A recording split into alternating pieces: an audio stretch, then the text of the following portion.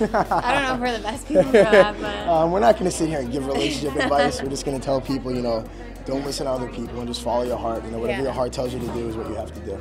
I agree with you. It's funny because, you know, me and Sam always had our ups and downs. You know, we always had people from the outside, like, you know, you can't be with him, you can't be with her. And then it's like, other people got into relationships, and then you sit there and you're like, ah, now you see. And then the other one got into a relationship, it's like, ah, now you see. Because a lot of people had something to say about our relationship, and then all of a sudden everybody else got in relationships, and the relationships had much more worse drama going on. So it was kind of like, wow, you guys, you know, see, it goes on not just with us, but with other people no as well. No relationship's perfect. Exactly.